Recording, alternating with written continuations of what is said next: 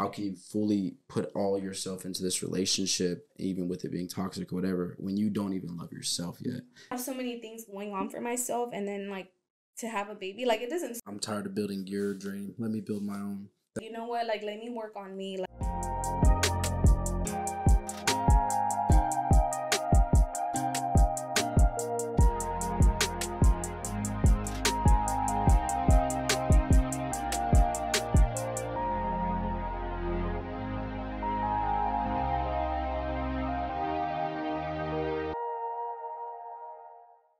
Welcome back, everybody, with another episode of Direct Discussions, a podcast dedicated to having direct discussions with people just like you. I'm going to go ahead and turn it over to my boy David to introduce our guest today. Welcome back, everybody. We have a special guest in the building.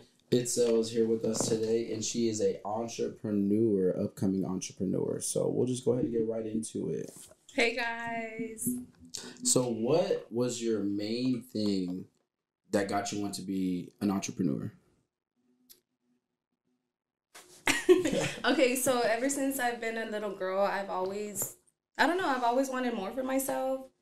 I feel like the entrepreneur lifestyle started when I was the age of 23. 23 also, it's pretty recent, yeah, okay. Yeah, I feel like that's where it really began, honestly. So I had started a weight loss journey. I had lost a lot of weight. And during that time, I feel like I fell in love with myself, and through that process, I started sharing a lot of that journey on social media, and that really pushed me to bring in clientele, and I just started, making money off of what I was doing. Entrepreneurship. So what was what was the first endeavor into entrepreneurship at 23? So at that time, like I said, I was in the fitness industry. That's when I began to grow a love of cooking. So growing up in my family, eating was like a really big part of like our lifestyle. Like growing up, my dad, the only thing he wanted from my mom was for her to just have food at home. Once he came home, like he would give my mom everything. He would just ask like, hey, just make sure to have food when I come home. So in a Latina household, I would always have to help my mom out in the kitchen. Yeah, and I would always have to help her. And that's where I began, I started becoming creative. And I guess those interests grew once I started my weight loss journey, because I had to become very creative and different recipes. And at that time in my life, all I wanted to do was lose weight. And at that time, like, I was just so happy. Like, I love fitness so much.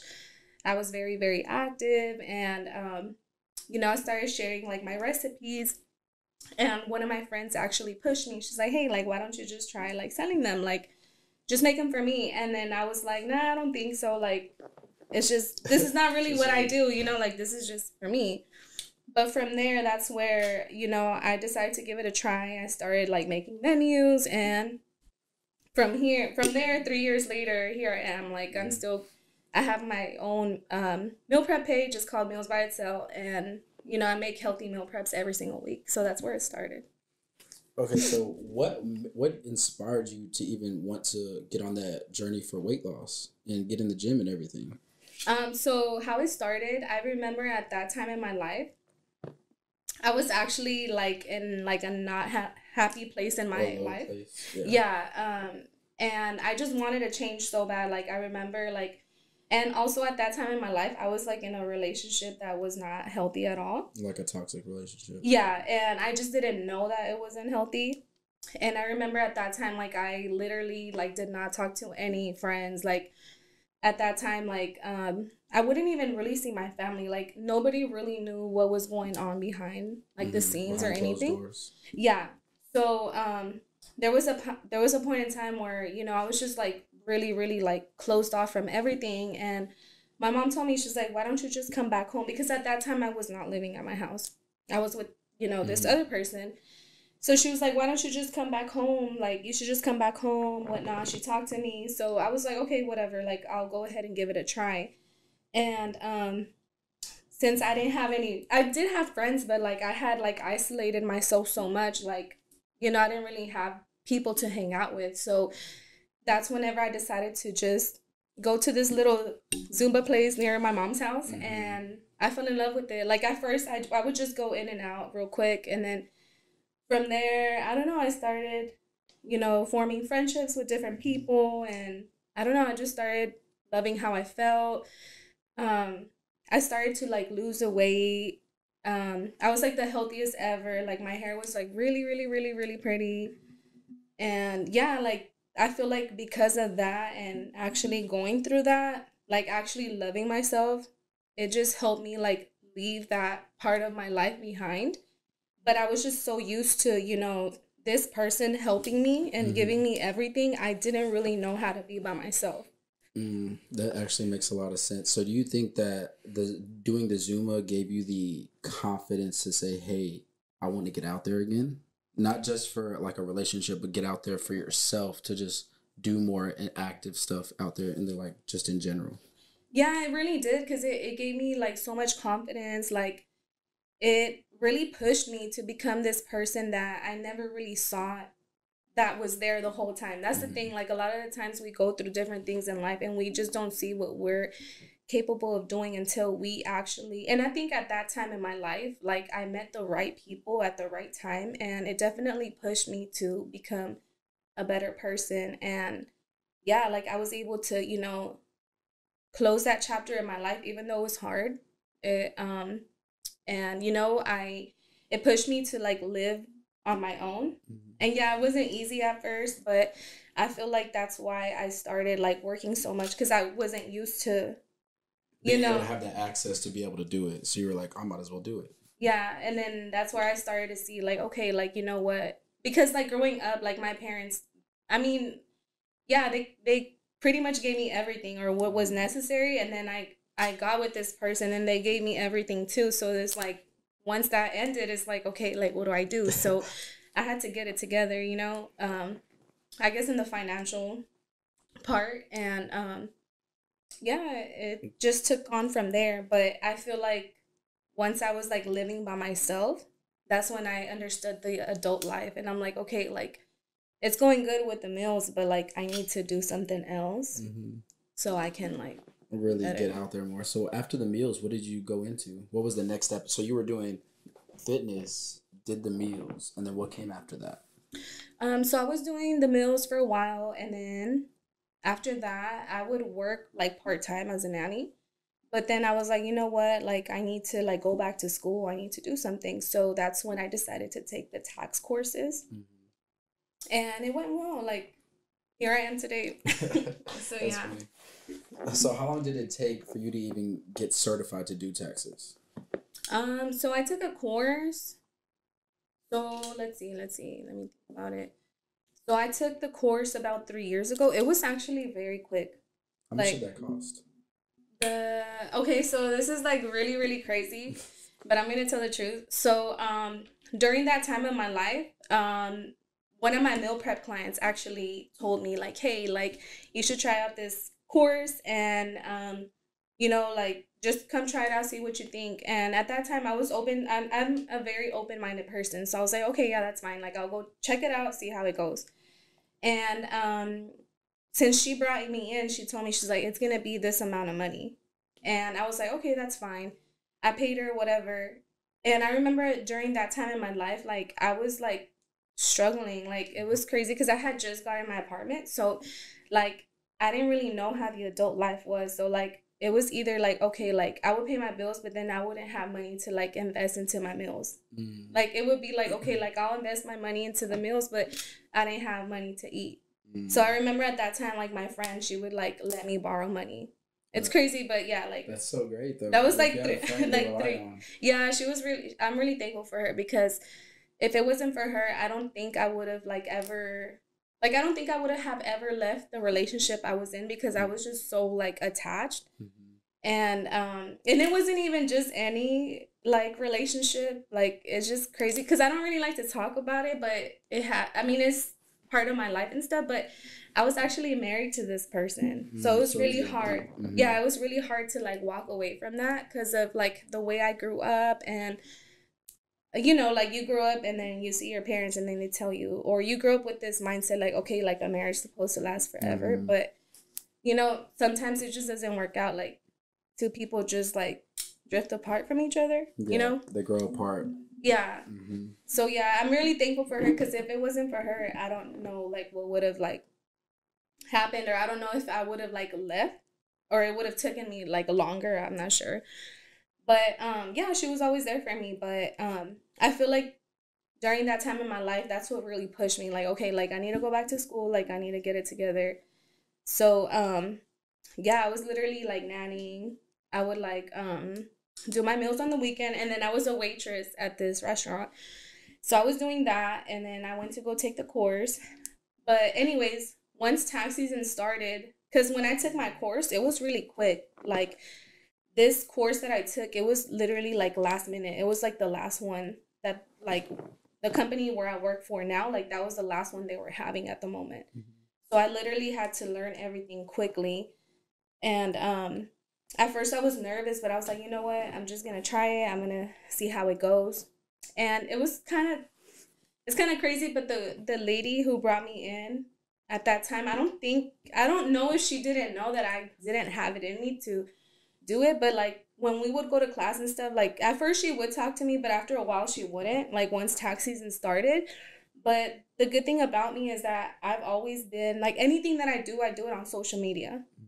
So like I've always had like not like a huge following, but I've always had people who have supported me through social media. So once I started tax season, I mean, thank God, like I had my clientele. Like my first year I did 60 files, which was pretty good, because like I'm basically a self-contractor, so I have to bring my own people in. So this was really good, because at that time, I mean, you know, I had my part-time job. I was still doing my meal preps, and then I would do the taxes.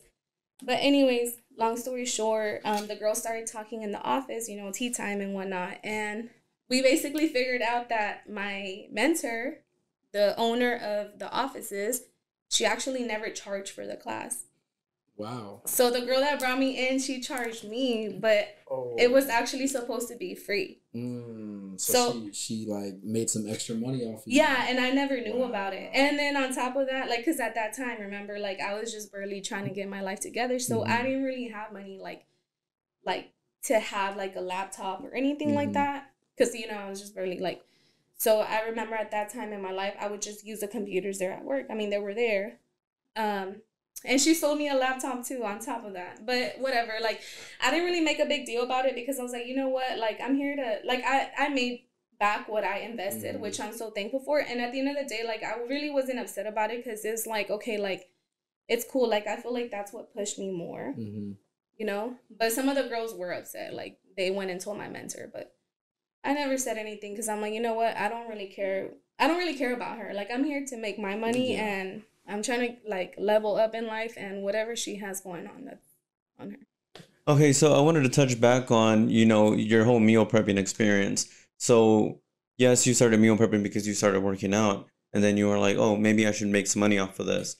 But how in depth were you with meal prepping? I know, for example, some people are posting on their plate on Instagrams and all that. Oh, I sell plates. And then you look at the contents of their plates, and it's like fried chicken, grease, and all this stuff. And I mean, I've seen some of your plates, but did the quality of your plates evolve within the time from back then to now, or are you still doing the plates? Okay, so basically, what was the whole idea behind my meal preps was healthy meal preps with a twist. So a lot of the times, like, you know, like a lot of the times you think healthy, you think like, okay, like it has to be chicken, like greens, rice, or like you just think healthy, and it's like a boring concept, and it shouldn't be like that. Like, you know, whenever you're trying to like lose weight, or whatever it is that you're trying to do in your health journey, like you should always try to see the fun of it. Like that's everything in life though, because a lot of the times it's just our mindset. Like, you know, like maybe it's like, oh, okay, like I have to do this, I have to do that. But if you look at it in a different way, or in a fun way, like, you know, it'll motivate you to do better. So that was my whole concept behind them. Like for me, like I remember when I was in my weight loss journey, it was really hard for me to let go of food. Like I had a really big relationship with food, even until this day. Like I still stress eat. Like, and it's always been like that since I was a little girl. I've always like because of my genes. I'm half Mexican, half Salvadorian. So like obviously I'm a curvy girl. Like I'm always gonna be like that. Even when I was skinny, like I always had like my body's always been like that.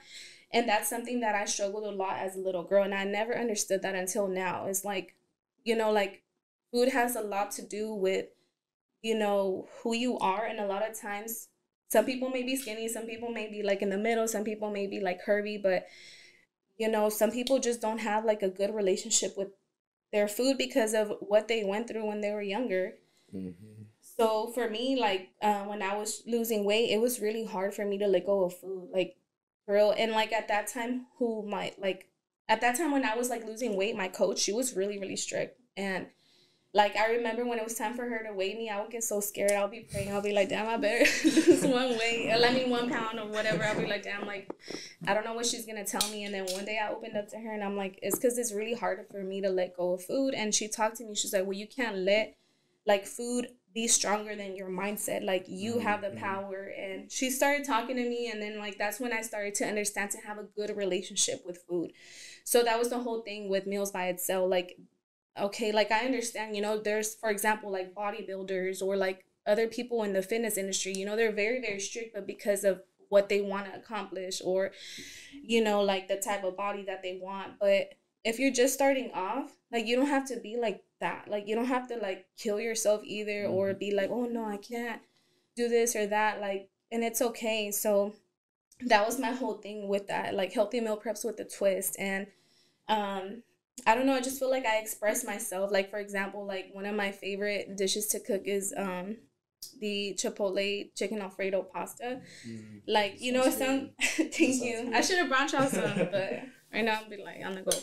But yeah, like it, like for example, those are meals that maybe you would see. I mean, they don't sell Chipotle Alfredo chicken pasta at Olive Garden, but they sell chicken Alfredo. So it's like little things like that, like dishes where, you go out to eat and, a lot of the times, like, you go out to eat, it's considered fun, right? Mm-hmm. And then sometimes, like, some people, like, because they're trying to stick to their goals, going out to eat isn't fun to them. So why not make food that is delicious or it sounds delicious in the description and, it motivates you to, you don't have to restrict yourself too much, So how much attention did you pay to the ingredients that you were using to make all these kind of foods? Because, you did mention Alfredo. I know Alfredo uses a lot of cream. Most of the time they're using all-purpose white flour noodles to make all that, so that's carb heavy as well. Not to mention, if you're getting your chicken grilled or fried, that's added oil on there. And the reason I'm asking you this is because I do meal prep. Like I haven't meal prepped in a while because I've been tuned into something else, but I pay attention to macros a lot. Like it's macro this, macro that, how many calories, all of that. So I just want to get your opinion on what did you use to supplement for, because obviously the plates are to lose weight, right? Yeah. Well, you could lose weight. You could like gain muscle, or if you want to maintain. So basically what I would do is that instead of just using like regular pasta, I would use like whole wheat pasta. The chicken, I would just bake it instead of grilling it. And then I would just add vegetables.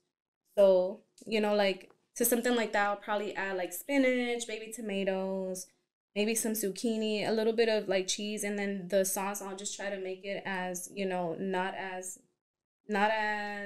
bad as possible, like the healthiest it could be, you get me?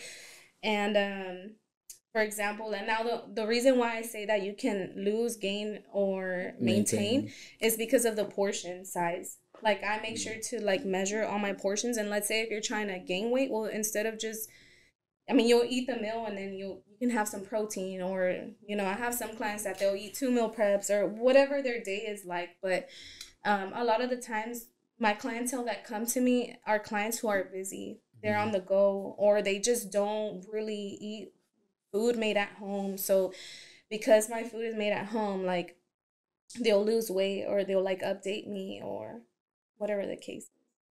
Yeah. So I just want to make sure I'm understanding this. From a 1 to 10, how important are you paying attention to the macros and all the plates that you're making? Do you consult with your client and said, hey, this is my goal. Okay, this is what I should do. Or are you just kind of like eyeballing it to an extent because you've already been doing it for so long? Okay, so basically, what I do is that I just post my menu on my meal prep page, and then there's the different options. They all have the calories, the carbs, and then the clients will just choose their plates. They mix and match them. Now, if they tell me like, "Hey, my goal is this," I'll go ahead and kind of give them a suggestion. Like, and then I have different packages. So I have like a weight loss one. I think I have one that's called Healthy and Fit. One like to detox. There's just different packages that I have. So for example, the detox one, it'll have like overnight oats. It'll have like meal preps, but it'll also have like green juices. So let's say somebody that wants to intake more veggies. Okay, I'll recommend you that package. With the Healthy and Fit, that one has like meal preps. They'll have like protein waffles, and then I'll have like the overnight oats. So yeah, and since I've been doing it for so long, I already know how much of each, like what to put in each one. But I do have clients who do tell me like, hey, I want extra protein. So I'll add like extra chicken or steak or whatever it is that they want. So where do you think the majority of your clients came from? Online marketing, word of mouth, or was it everybody who was following you when you were going through your weight loss journey? Um, I feel like basically social media and word of mouth. I Mhm. would say that recommendations, me posting my food, the reels. So yeah, and then I just feel like, people just, they taste like, cuz for me, I love to cook. Like I really do, because even right now during tax season, I love what I do, but there's days where it gets really hectic. So sometimes I do look forward to Mondays, cuz that's when I cook, because when I'm cooking, all these ideas come to my mind, all these creative ideas, and I just feel like a person who really loves what they're doing, and all these creative ideas start flowing, is because you genuinely love what you're doing. Mhm. Like you're in your like happy, whatever energy you have, like that's why those ideas come. And at the end of the day, like also I always give back. Also, that's another thing. Like November, I don't know, I feel like the month of November, I always feel so grateful, and I don't know, I always love giving back. So this past November, I actually had like a giveaway. So like I feel like my giveaways draw attention.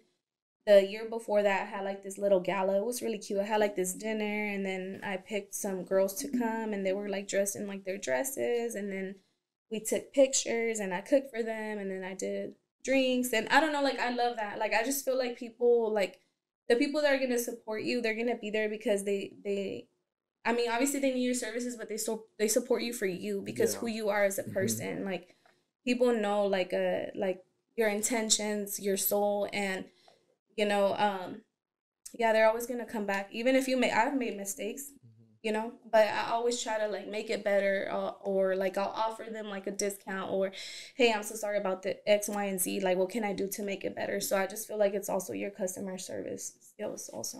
One more question before I pass it over to David.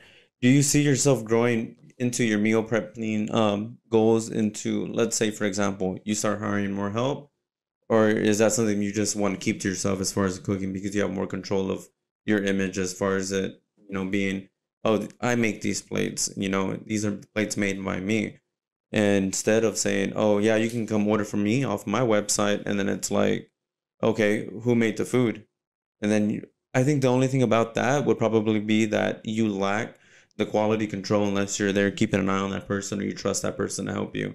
So, just to reiterate the question, do you see yourself growing that meal prepping plan service into a bigger possibility? Where, I mean, it can be as big as, freshly and all that, but is that a goal that you have in mind for the next 5 years in relating to your meal prepping? Or do you just want to focus more on taxes and being a jack of all trades of sorts?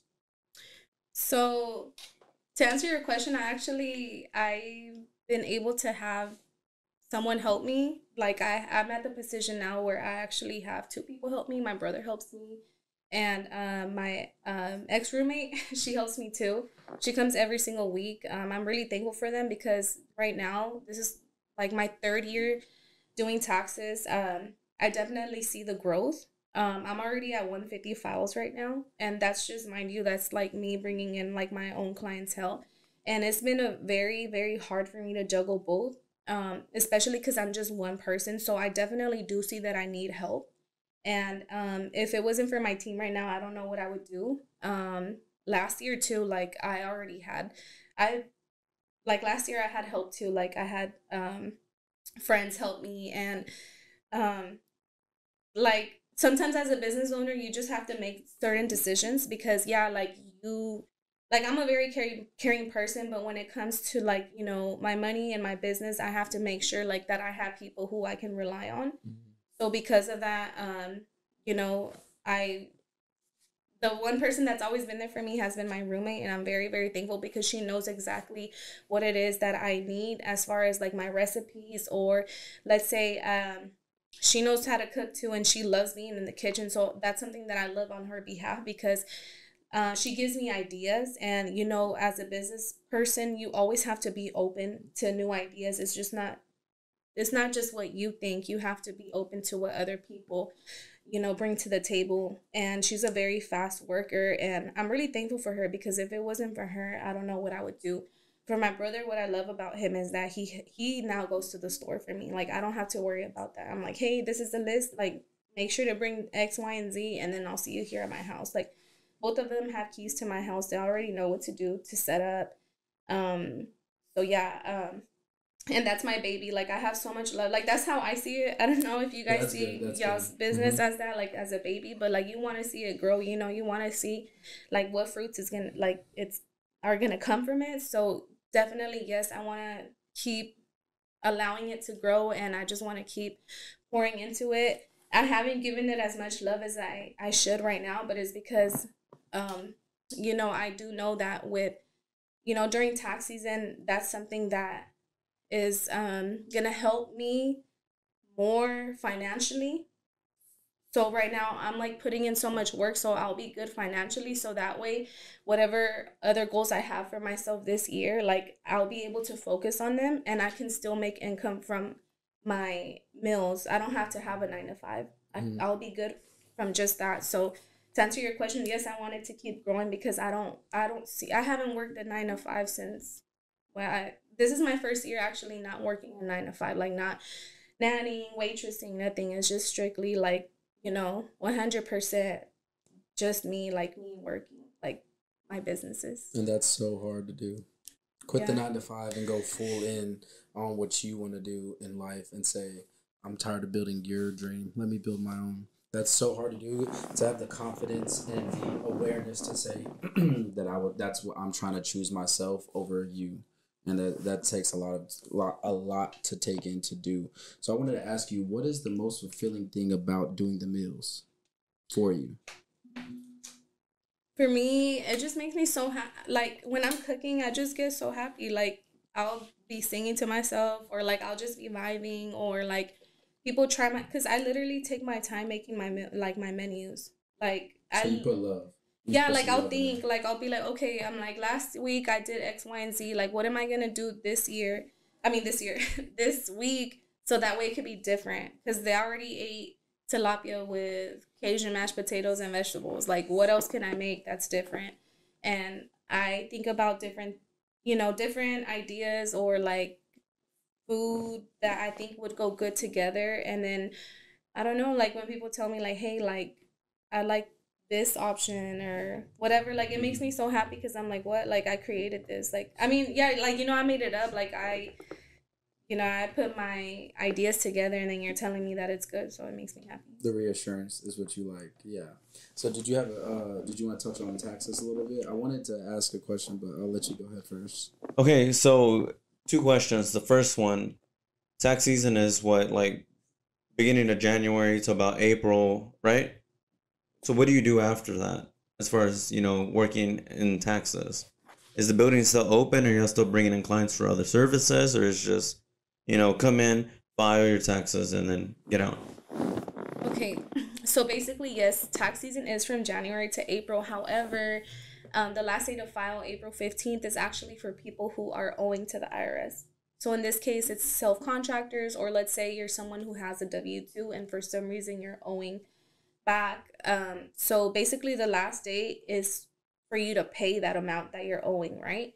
But on April 15th, you're actually able to file an extension. So if you file an extension, that gives you time until November. I forgot what day exactly, but you basically have time to go ahead and pay back, and you don't have to, worry about being penalized. So a lot of the times, like, and me including, because before I ever even did taxes, I had no idea that, April 15th was not the last day. So, yeah, so after tax season, I still have people who, they need to file. Or I have people who are ITIN holders. So basically an ITIN holder is actually someone who, does not have a social, but they need some kind of, identification to go ahead and file their taxes. So you actually have to apply for that. And ITIN will help you in the future if you're wanting to buy a home, if you want to go ahead and, open an account, to apply for a credit card, bank account, or I think, car. Yeah, a car. So you do have to apply for that. You do have to send certain paperwork in and whatnot. So I do get some ITIN holders. And this year, the company actually hired someone who does insurance. So the goal is for it to be open like all year long. So that way, we can provide different services. And yeah, so that's the goal. And then also we do have our group trainings, or, trainings for people who are interested in starting, their tax journeys. So we normally start that in September. Interesting. So, okay, so my next question, and when I say you, I don't mean you directly. I mean you as a tax professional. Every time I'm on the internet and I'm like scrolling through this and that, and I'm like, okay, this person, tax person, I can get you the biggest refund ever. I mean, I get that's to bring in clients, but what is your opinion on those people? And if this is actually happening where people are messing up people's taxes on purposes to get them a bigger refund? Oh, okay, I see. You get what I'm saying, though? Yeah. Yeah, because sometimes you got people saying, oh, I can get you $12,000, and it's like, and in my mind, I'm like I do my own taxes, so I know how to file my own taxes. I do my sisters, my mom's, and my girlfriend's, and I take care of a couple, so I'm kind of aware of it. So I would like for you to shed some light on that situation there. Okay, yeah, that's fine. So basically, when it comes to refunds, this is the thing. Like, just know that everybody qualifies for different amounts. Like, somebody who's single is not gonna get a refund of someone that has dependents, and they have a certain amount of they're making a certain amount of money. For example, I've had clients, and the thing is that the way I do things as a tax preparer, I try to be as transparent as possible, and I always like to educate my clients, and then I walk them through every single thing that I do on their file, and I also let them know, like, hey, we have to do X, Y, and Z because of this. Is this something that you would like to do? Is this something that you're interested in?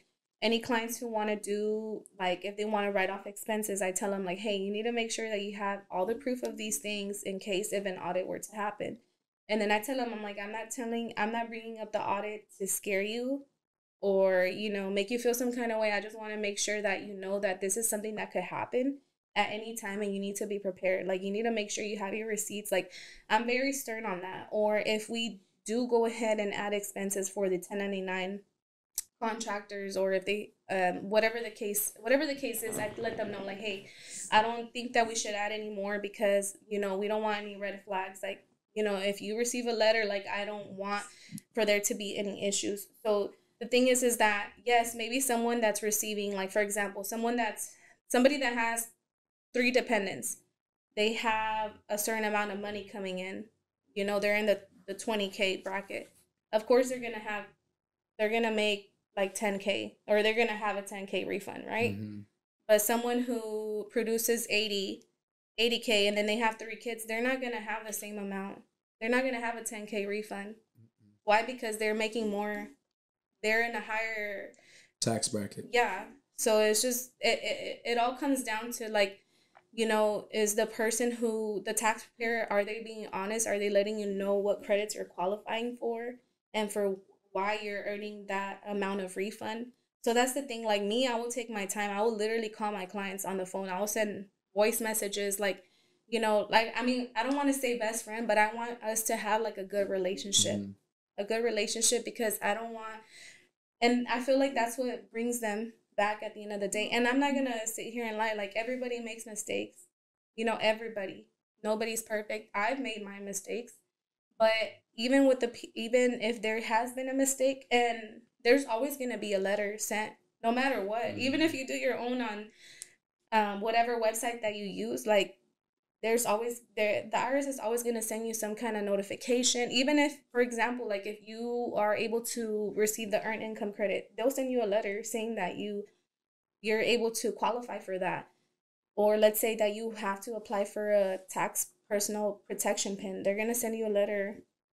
You know, they're always going to notify you on something. So at the end of the day, I just feel like it just depends what kind of relationship you have, and then if you're being honest. And you know, unfortunately, there is tax preparers out there that, you know, they don't have. It just depends, you know, your morals, your principles, but not everyone has the same mindset. And, you know, there has been, you know, stories of people scamming people, you know, and it just really sucks. But at the end of the day, I just feel like I have a really good relationship with my clientele, and I'm really thankful for that. So what exactly happens whenever somebody goes through that? And then, I mean, this is coming from the tax preparer's perspective. Let's say, you know, they're scamming somebody to get more money just to bring that client in. IRS finds out, then what? Okay, so for example, let's see. Let's just, I'm sorry, go ahead. I was just going to say, let's take the person you said earlier who was, like, scamming you, like, to get the free class, right? Remember you said yeah. Let's use her, for example. Let's just assume she was somebody that was doing that stuff behind your back. I mean, behind the IRS's back, trying to get people the higher refunds and stuff like that. How would you... Was she somebody like that you could tell might be like that because she was already doing that stuff kind of to you? Well, we worked under the same company, and she did bring me in, but I just didn't really vibe with her. I actually vibed more with my mentor. Mm-hmm. That's the reason why, like, you know, because this person did go and open her own office and whatnot, but I stayed with my mentor because I'm like, I love my mentor. Like, I'm really thankful for what she's done for me, and she's always there anytime I have a question. She treats us so well. So, like, for me, it's like I'm gonna go with the person that, you know, is teaching me the best qualities that I should have as a person, because that's gonna reflect on my business. So I never really paid attention to her, and, you know, like, I don't want to, you know, say anything, but, like, it just, she's doing something else with her life at the moment, and I'm really thankful for her that she's doing really good, but it's just that this industry wasn't for her. I mean, she's doing her own thing, and she's very successful at it, but, you know, it just depends on, you know, who you are as a person and how you want to, I don't know, I guess, be and, like, treat people, because, for example, I think it was, like, my first or second year, I actually had a friend who reached out to me. She wanted me to do her taxes. And I think it was my first year, and I was getting her a certain amount back, and then she's like, no, like, I'm gonna go with someone else because she's giving me a higher one. And I was like, okay, whatever. And time passed by, and this year she came to me, she's like, no, girl, like, I actually don't want to even go with that person anymore, because my sister ended up getting audited because she was just adding so many things. We were getting high refunds, but I just don't want to go with her anymore. And, you know, that's when it clicked to me. I'm like, yeah, like, sooner or later, people don't, yes, it's gonna be good while it lasts, but after a while, once you're in the situation like that, and that's with anything in life, like, once you're in a serious situation, you're like, okay, like, I want someone that's actually going to help me, someone that's gonna actually, like, be there for me, that's gonna guide me or tell me what is the right thing to do. Because it's very easy to, you know, be with someone that's gonna be, like, telling you, like, hey, do this, do that, and then it doesn't go the right way, versus, you know, hanging out with someone that's gonna tell you, like, hey, like, don't do that, or, you know. So what would happen to that tax person if the IRS found out that they were the one falsifying any of the files that they were filing? Well, honestly, it's because sometimes that's the thing, like, you have clientele, or you have clients that they want you to lie. Not lie, but they want you to, like, help them get the biggest out. Refund. Yeah, like, they want you to, like, yeah, it's not really that you're lying. It's just that there's people out there that they're actually, like, they want you to do that. And me, I'm not about to deal with letters. Yeah. So I automatically like cut that out because I'm like, no, I'm not gonna deal. Like, I think last year I had someone tell me, she's like, I need you to do some Pablo Escobar shit on my taxes. And I was like, oh my gosh, like I was just so much, because there was nothing else we can do. Like there was no more money she could get. And like that day I was so annoyed. And I'm like really, really nice. But when I get annoyed, like I cannot hide it like on my face. And I was like, girl, like she didn't want to leave the office. And I'm like, girl, I need to go home. Like you're doing too much. But no, there's clients where you have to be like, okay, like, you know what? Like you need to calm down. Or I think somebody else, like, I think this year currently, I probably had like probably 3 people like that are just bad, crazy. I mean, not crazy, but they just want me to like go against the law. Yeah, they want me to add all these expenses, and I'm like, hey, like I just don't think that we should do this because like this is too much. Like, you know, they don't care if you're putting like, they want you to put like $50,000 in expenses, and that's not okay, you know? Mm-hmm. Especially if it's not realistic. Yeah, so it has to make sense. So, yeah, I wanted to touch on, so when you said up to this point, you said you were at 150 files, correct? And then earlier you said you were at 65 at one point. Did you get the 150 over those course of the 3 years, or was it like you got a lot of these right now recently? Okay, so my first year I completed 60. So that was like that was the amount of files that tax files that I filed for the first year. And then yesterday, my mentor, she actually ran the reports, and she said that I did a total of 140. So that was last year. Up to date. No, that was last year. Oh, in 2023? Yeah. Okay, got you. And then this year, I'm at currently 150. 150 files. Damn, so you're double that. Yeah. Goodness, you're around like almost 300 files. Well, no, like right now I'm at 150. I don't know how much. Oh, yeah. But he means total. Oh, total, yeah. Like over the span of your tax preparation career. Mm-hmm. Oh, yeah, for these 3 years. So you're at like around 300. Mm-hmm. So you're saying since this year alone, 2024, you've done almost 150 tax files.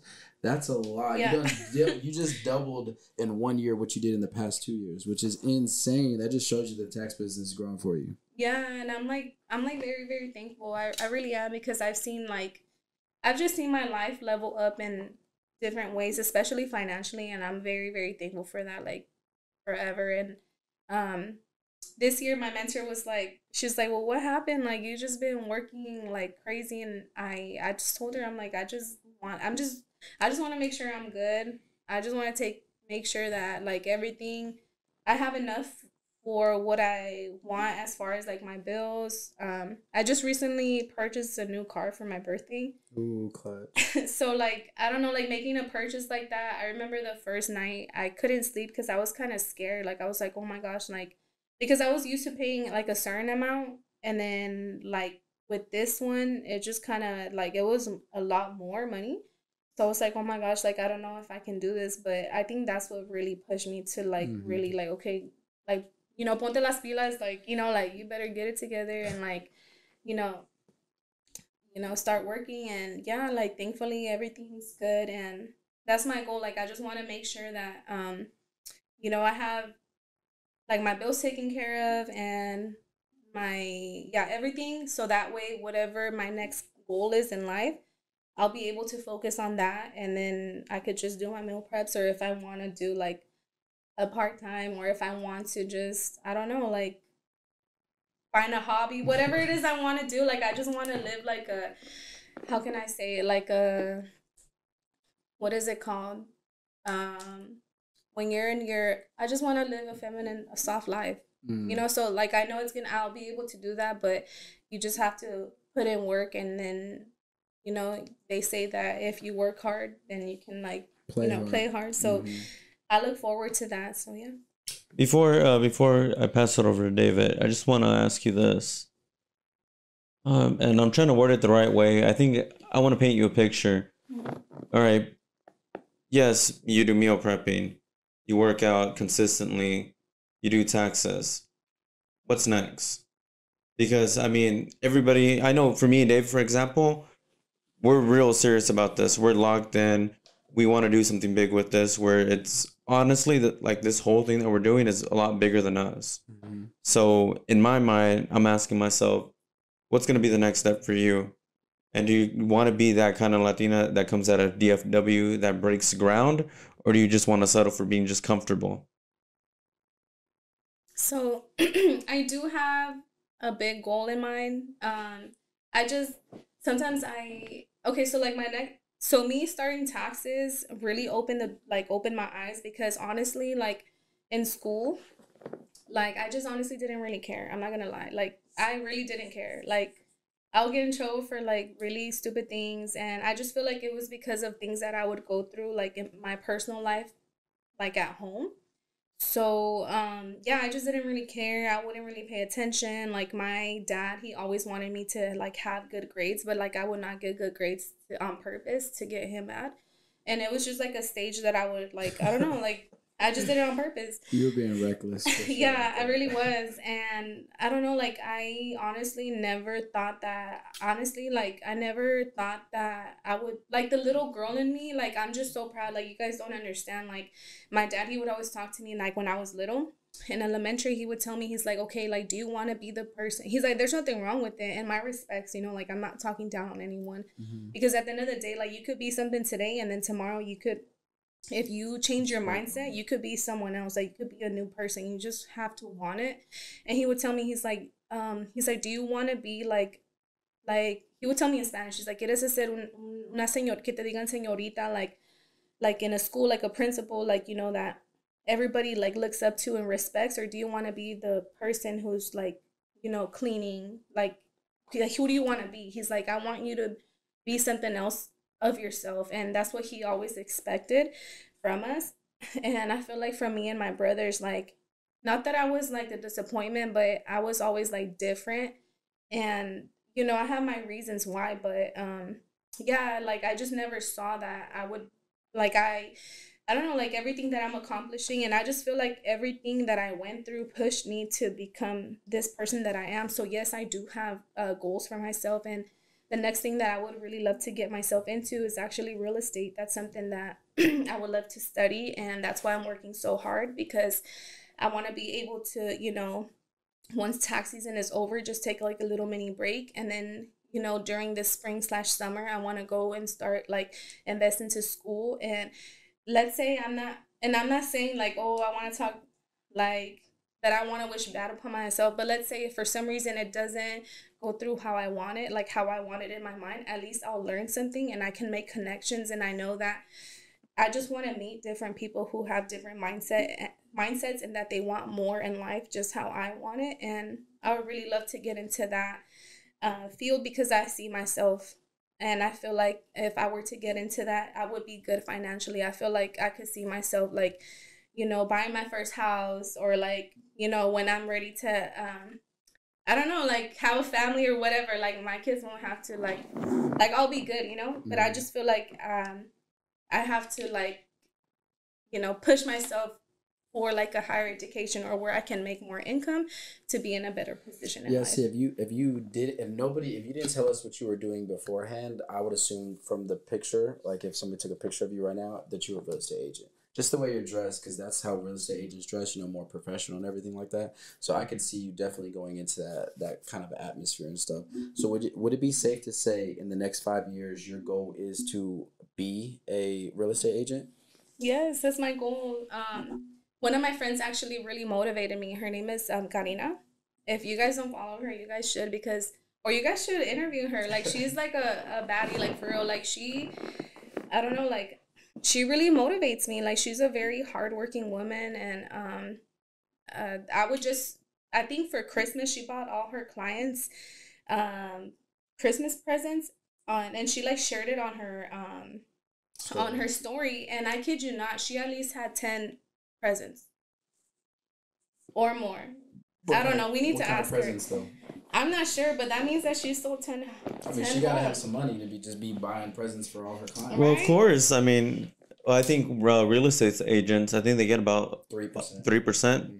And with the market nowadays, I mean, what's 3% on 200, 300, 400,000? 400,000, bro. That's already 3 or 4K. I mean, probably more than that. But yeah, just sitting there if you sell 10 houses, you're already talking about 40K in 10 houses. And if you sell them in a month, 2 months, you're making money. That's quick. She's really killing it. Like, she has a really good story too. Like, she I think she worked selling cars, and then from there she did her real estate, and then now she just does real estate full time. And I look up to her a lot because I'm like, wow, if she was able to do it, like, why can't I? Yeah, why you know? can't you? And yeah, like, it's just really inspiring to see that. So I wanted to touch on, how did you, or what influenced you to get into bartending? Is that just like another thing you thought about wanting to always do once you had like more freedom? Or is that something your friend told you and you were like, hey, maybe I should try that out too? Yeah. So with the bartending, basically, since I have a passion for food, I don't know, like, I'm just so creative in the kitchen. So, you know, like, during the summer, when it comes to meal prepping, it kind of slows down. Because everybody's out having fun, you know, everybody's outside, you know. So that's something that I actually wanted to get myself into. Like, I wanted to learn how to, like, make, like, delicious, like, cocktails, or, like, you know, I don't know, I just feel like it would just be fun. And, like, it's a fun way to, like, you know, make money. Because you get to, like, everybody's, like, in a happy mood. It just depends on the atmosphere. But most of the time, you know, people are in a good mood. And then you're basically, you know, partying with them. And then you make money with them, you know, while doing that. So I actually told my friend, I'm like, hey, like, I actually want to get into, like, bartending. Like, that's something that I want to learn how to do, and I want to get certified. And then we both decided to take the course. And, you know, one day we were driving back from class, and then we just decided to come up with a name. And then, you know, that's where Pour-Up Latinas. That's my bartending business. Pour-Up Latinas. That's Pour-Up clever. Latinas. I like that. That's clever. Pour-Up Yeah. Latinas. So are you like a on the go bartender? Like, we can schedule for like a party or something? Is that why you call it on the go Latinas? Yeah, so basically it's private mobile bartending. Pour-Up Latinas. No, it's okay. So it's like a mobile bartending. So, you know, like, if you have like a wedding, a quinceañera, you need a bartender. You know, we'll go and bartend, but we actually help you create a menu. We offer like our homemade mixes, and we just have different packages. But we've actually bartended at like weddings, quinceañeras, a friend's like grand opening. She opened her salon, her beauty salon, in the summer. We've done events. Actually, how we started off, we just started hosting our own events. And then from there, so yeah, we're actually going to have a wedding too. So the week of tax season, so the 15th, and then on the 20th we have a wedding. So later this month, next month, or okay, next month in April? Yeah. Oh, okay, that's gonna be cool. I'm excited to go into that. Yeah. So I wanted to ask real quick. I know this is a little bit personal, but when in your mind, when did you feel like you wanted to have kids when you were younger, and then now, when do you feel like you would want to have kids? Because you haven't yet, obviously. So when has that crossed your mind? So, you know what's funny? I don't know. Honestly, I never really wanted to have kids because this is like, okay, so growing up, my mom, she was a single mom until I was the age of 3. So, you know, like, my dad, I mean, I call him my dad, but he's not really like my biological dad. So I don't know, like, I don't know, I guess I just don't, like, I know that life happens, but I just don't want to go through what my mom went through, you know? So you're scared. Yeah, like, I never want to be like a single mom, or like if I ever get to the point where I want to get serious with someone. Even when I was with my ex-husband, like, I remember he wanted kids, but I didn't want kids because, like, I wanted us to have, like, our life together first. I'm like, hey, like, I want us to, like, have X, Y, and Z, and then maybe we can start a family. But it was never in my mind, like, okay, first, not that there's anything wrong, you know, with kids. I'm actually a tia. Like, I love my niece to death. Like, you know, a lot of my friends are moms, and maybe now that I'm older, maybe if I would have had a kid when I was younger, maybe it wouldn't have been too bad because, you know, like, now maybe they would be a little bit older. But now that I'm 28, I really think about it because it's like, okay, like, I have so many things going on for myself. And then, like, to have a baby. Like, it doesn't stop you, but you know, you do have to, you know, prioritize, you know, your baby, and like your life does change. And I do see that. And the reason why I know that is because I would nanny. So I know how that is, and I've seen it, especially with, you know, the parents that I've worked with and whatnot. But I mean, right now it's like, either way, there's no one I would even, you know, have a family with. But I feel like it also goes back to, like, you know, like my mom. Like, I feel like just seeing that, and I mean, obviously I was little, but still, like, she would tell me, and then she always had that drilled in my head, like, hey, make sure you go to school, like, make sure you, you know, you just need to make sure you're successful, and then you can have a family. So I don't know, like, that's just something that's always really been embedded into me. And then also my family, I don't know, like, a lot of my cousins didn't really have like babies at a young age. I don't know, it's just not, it really wasn't like really like that in the family. So I guess it was just normal for me to like have a baby later, I guess. It's funny you say that too, because you're saying in your family nobody was really having kids like that, and I think in everybody else's family everybody was having kids at that time, especially back in like high school and everything. It was just like kids are popping out left and right, so that makes sense. I would say that it's really important, and I tell a lot of women this, the same thing that your mom was telling you, is that you should really be okay by yourself and happy by yourself before you get with the man, so that you're not relying on him for your happiness or for the bills to get paid or whatever the case is. So whenever you meet a man, it's a lot easier to say, hey, you bring this to the table, I bring this to the table, let's build together, instead of, okay, you let's just pay all my bills and I'll just wait behind you and you run everything. And that's like the worst case scenario, because say y'all ever break up and bringing it back to your mom, you almost have no place to go. You were so reliant on this person and it didn't work out. Now what are you left with? You should always just be content with yourself before you put yourself in that position. So I can see with you have a good head on your shoulders by your mom telling you these things and just preparing you mentally for that time to come later on. So is there an ideal goal from like right now at 28 that you would even think, like, let's just hypothetically say if you could plan it out and it would go directly down that way, at what age do you think that you would be ready to have a kid, hypothetically speaking? And you know what's crazy? I do want to agree with you on that. I just feel like I've definitely gone through a process, and I just feel like this, and it's so crazy, but I just feel like at this point in my life, from like my early 20s, I don't know, like, I just feel like for the first time in my life, I'm okay with being alone. Like, for real, like, it took a long time, because people don't realize that, you know, going through like a divorce or going through anything like that is really hard. Even, and then I feel like it took me so long, because like for me, like, things happen in life, and then I would just be like, okay, whatever.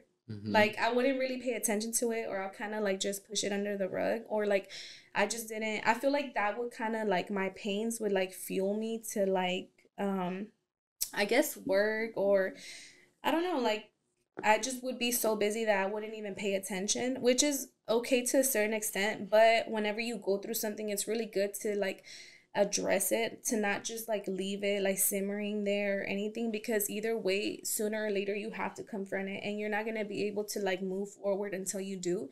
So I feel like it took me a while, and I feel like this is the first year where I'm okay. Like, I don't really care about, and I'm not gonna sit here and say like I don't date. Yes, I do, and like, who doesn't want to like, be with someone, or like, have a little boo here and there. But like, I was always meeting the wrong boos, or they would just be crazy, or I don't know. Like, I literally, like, my life is like a novela, but I'm serious. But I was just like, you know what? Like, this is the first year where I really don't care. Like, I'm not really looking for that. Like, I've like accepted, like, okay, like, you know what? Like, let me work on me. Like, and I'm not saying that it solves all your problems, but recently I started going to church, and it's been helping me fix stuff that I had to fix from, like, my childhood, and like have a better relationship with my parents. And I feel like that's what I'm focusing on. So going back to having kids is not really in my mind right now, because I need to go fix,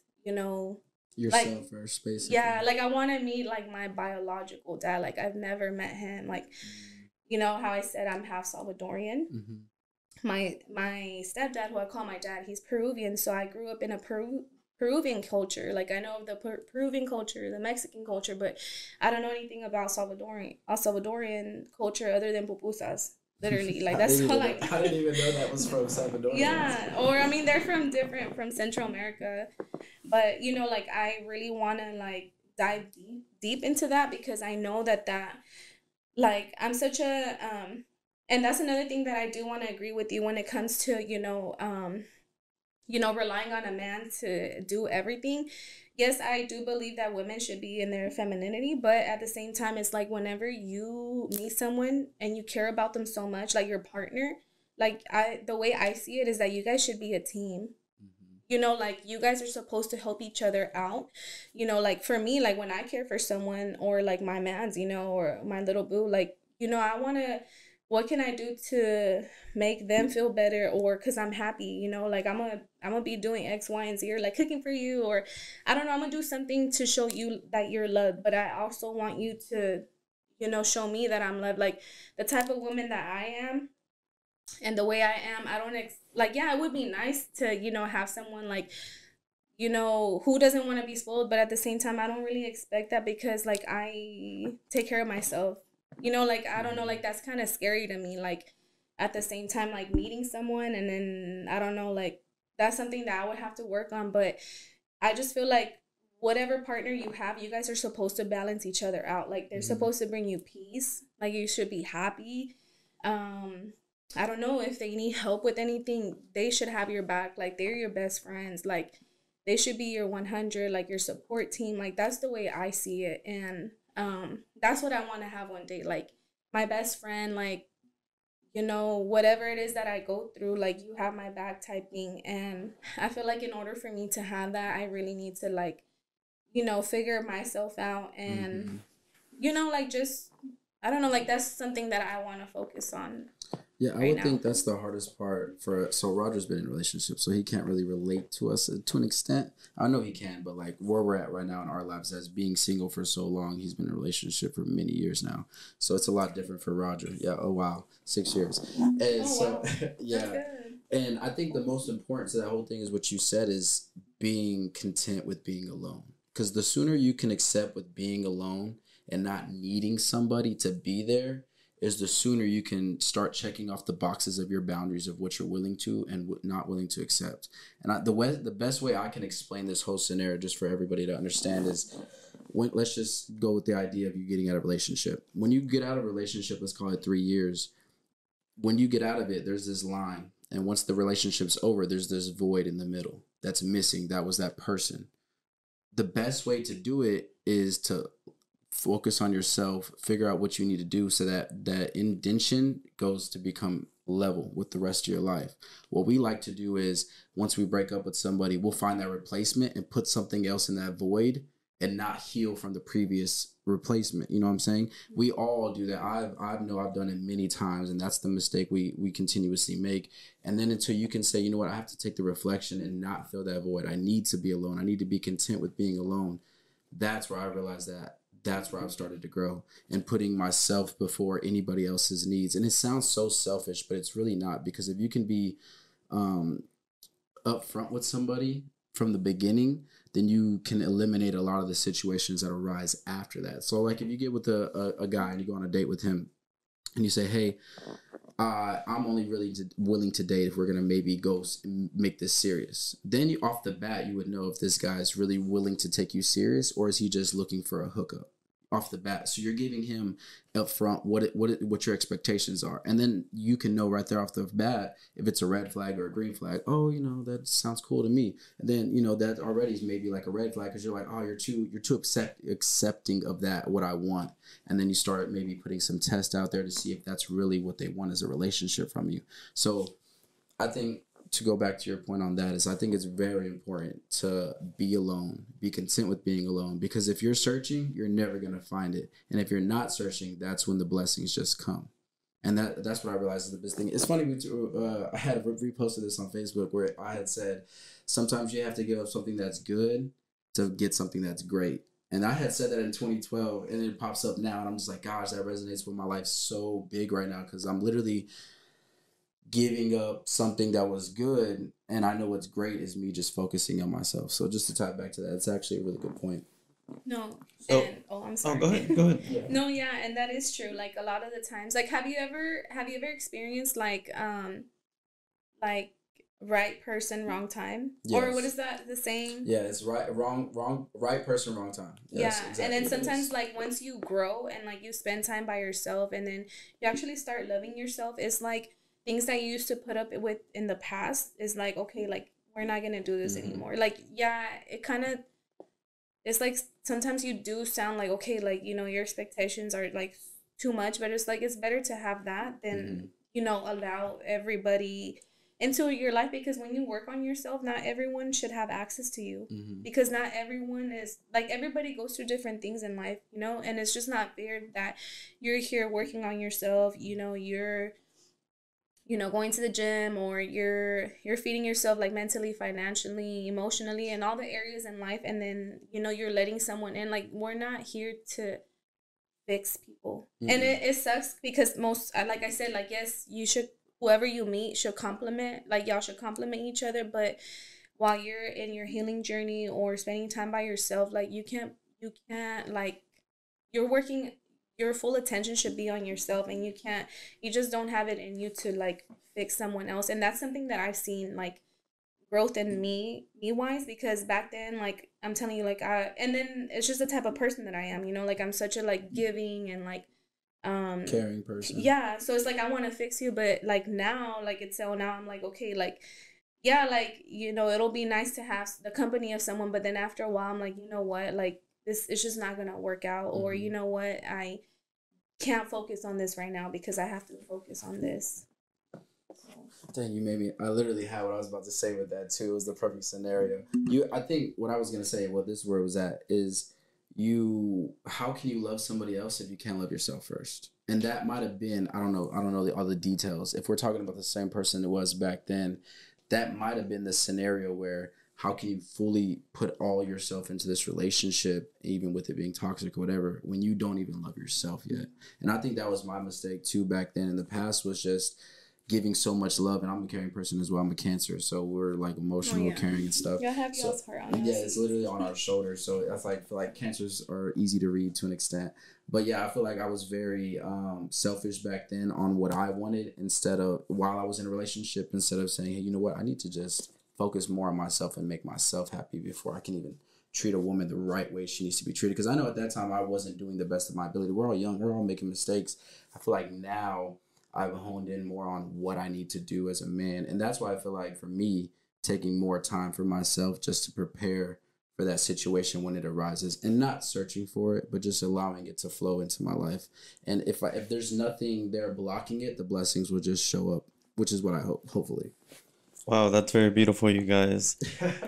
That is very beautiful to hear from two single people. With that being said, I want to go ahead and wrap this up since we're going a little over on time. But before we do, I want to give you a special spot to go ahead and shout out anybody, maybe companies, businesses, IGs, all that in there. And they're right here in the right in the purple phone. Oh, okay. Well, I don't remember the names. But you guys can go ahead and follow my meal prep page. It's Meals by Itzel, and then we have my bartending, which is what me and my best friend do. It's called Pour-Up Latinas. And then you guys can follow me on my personal page, which is my Itzel.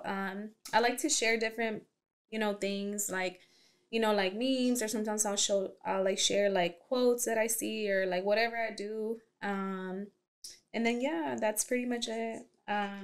And then y'all can just check out my page, and then y'all see like my Snapchat or my TikTok, because on Snapchat I blog a lot. Like whatever I do throughout my day, like I literally, I literally just post like random things that I do, and a lot of my friends tell me that they like to see my snaps because they're funny. So yeah.